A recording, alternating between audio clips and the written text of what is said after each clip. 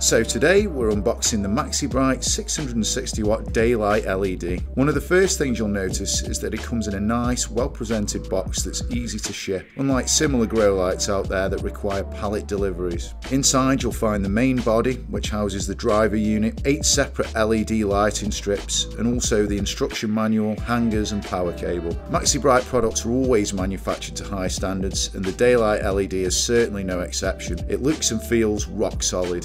You will need to assemble it, but this can be done in a couple of minutes. Just slide the light bars in place so that they line up with the power sockets, tighten up the thumb screws and fit the hangers. You'll notice that there's a knob on the side of the unit that you can use to alter the output settings between 30 and 100%, giving you complete control over the intensity without needing an extra controller.